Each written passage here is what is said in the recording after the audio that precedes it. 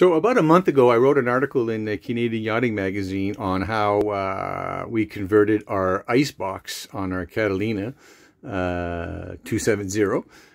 We wanted to convert our icebox into a fridge unit. And about 2 years ago, I had a chance to be in Vancouver, and I went to visit a company called Nova Kool, which actually manufactures icebox to fridge conversion kits. And in that year, they happened to have come up with a new model, the LT210, which is a very small compressor, very quiet and very low power consumption.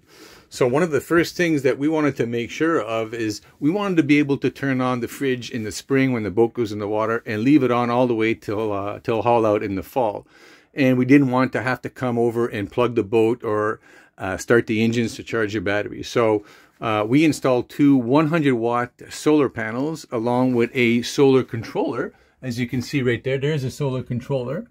So the two wires you see on the right are actually wired up to the accessory part of the controller.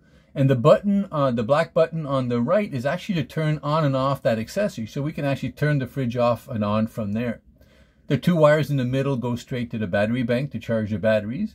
And the two black wires on the left are actually the incoming power from the solar panels. And there you go, you see the screen. The benefit also for those of us with all the electronic gadgets is there's also two USB chargers right onto the controller.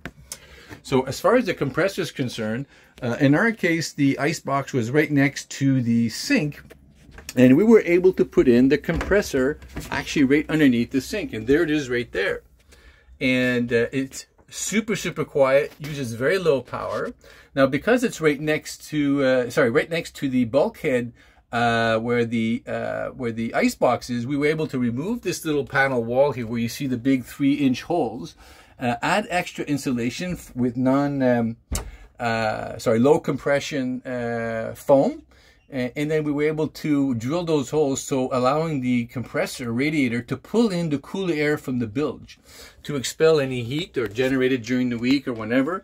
We installed these vents over here right above the cupboard, so it would allow the heat to escape that cabinet. Inside the icebox, let me open this now. There you go. So inside the icebox, you'll see there's the panel, the icebox panel. Right over here. We were able to bend it over here and cut it over here in order to get it in. And by the way, the Nova Kool kits come with all the hardware you need.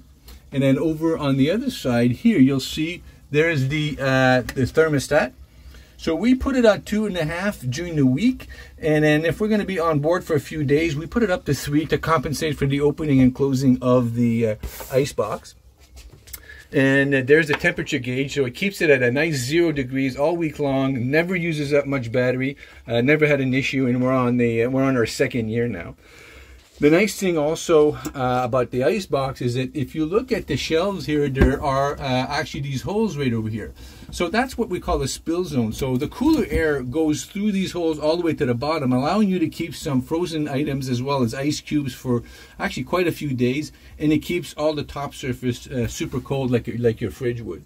So all that to say that we're super pleased with the conversion. It certainly made our stays coming on board. If we want to come in the evening, we don't have to worry about bringing in water.